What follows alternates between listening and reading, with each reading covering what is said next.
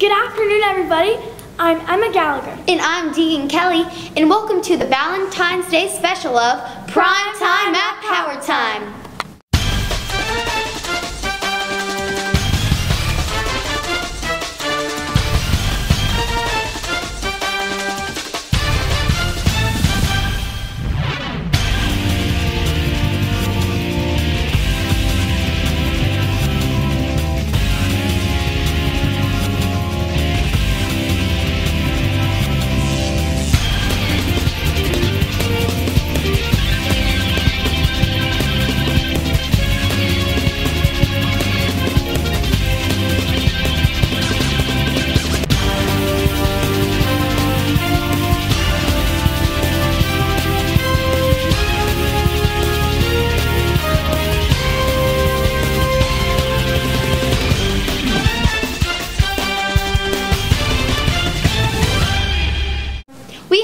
To show to you today. First, here is the weekly winter weather with the reporter Maria Murphy. Happy Valentine's Day, HMS. I'm Maria Murphy, here with your lovely weather report. Saturday will have a range of 14 degrees overnight and 38 degrees during the day. And for all you winter lovers, I'm happy to say that it'll be snowing. Hopefully we can enjoy it while it lasts. Sunday, on the other hand, changes dramatically to a partly sunny outlook. The temperature will drop down to 32 degrees Fahrenheit during the day and will carry on throughout the rest of the week. So although the snowfall doesn't last, we're still able to take pleasure in the last remains of winter. This is Maria Murphy signing off. Back to you. Hopefully we have enough snow to get school off. Next, we have Lodge and Redo for our one-time special with Hailey Francois talking about Black History Month. Hello, HMS. I bet you didn't know that this month is Black History Month, or National African and American Month. And if you did, do you know what's it for? Well, I'm Ritu, and I'm Laja, and we're here to tell you all about it. First off, it's easy to point out that it stands up to its name by the Black in this title. This celebration is for commemorating African Americans and recognize the achievements they have made in the past. Remember Martin Luther King? He made a big difference in our world by standing up for his culture during the Civil Rights Movement, as did many others like Rosa Parks, Jackie Robinson, Langston Hughes, and even today, we are seeing changes in our ethnicity from Barack Obama's election in being the first Black president of the United States. These are the kind of people that have generated the idea of having the time of fear to remember what they have done. Originally, it started off as Negro History Week. Today, it is National Commemoration. I'm Laja. And this is Ritu. Back to you. My name is Hailey Francois. I'm in Ms. Gallagher's first period classroom. I'm going to be reading the poem Merry-Go-Round by Langston Hughes. Where is the Jim Crow section on this merry-go-round, mister?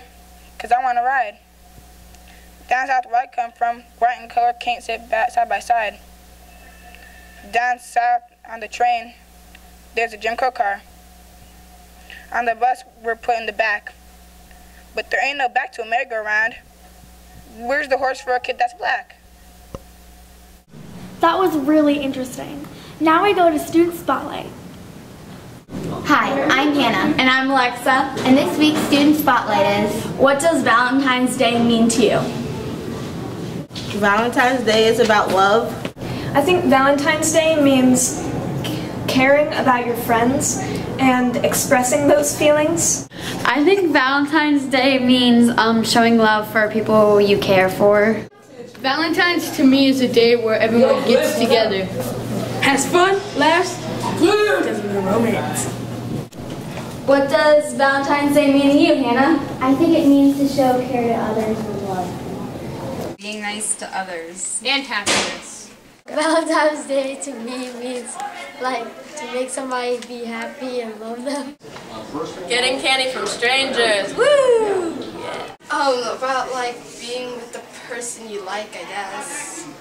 Valentine means to me love, FTD, and Hallmark.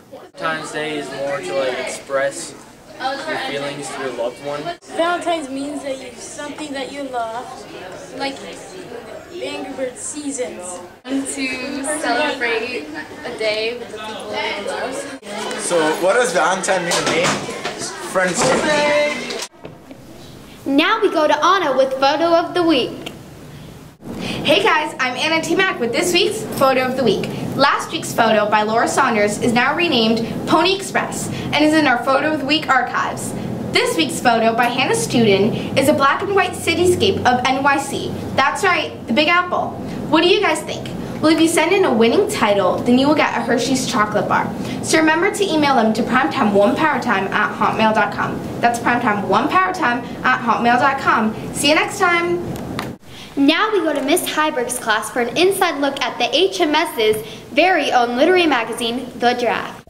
Hello, I'm Jack Norcross, and today we'll be interviewing the Power Time The Draft. And our teacher that is in charge of the draft is our very own Mrs. Heiberg. Hi everybody. Well, we're here to tell you about the draft. We want to make sure that you realize it's not just a Power Time group, it's everybody in the whole school. This is your magazine. It's for your artwork, it's for your poems, your short stories, your scary stories. Aniko will tell us a little bit about it now. Hi, I'm Aniko.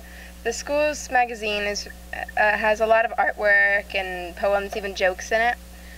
We accept a lot of things, pictures, drawings even. You can even submit anime, comics, whatever. If you want to submit it, you go to the cafeteria, or sometimes I think there's one in the library. There's one here. You take a form, you fill it out, you staple your artwork to it, or put the artwork with it, and put it in the box, or hand it to a teacher, depending on how big it is. The draft doesn't accept all entries. So most of them are accepted, and then they're put into this really cool magazine. We have lots of stuff in here, and I think it's extremely cool. Okay, thank you, Aniko. And we'll now go over to Tommy, who is going to talk about the writing portion of the draft. Tommy? Hello, everybody. I would really like to say that a lot of people think that writing is stupid or something you just do for school, but if you try it, you'll probably end up really liking it. And if you do and you think it's good, please submit it to the draft so everyone can enjoy it as well. And last, we'll go over to Elisa, who's going to talk mostly about our artwork on the draft.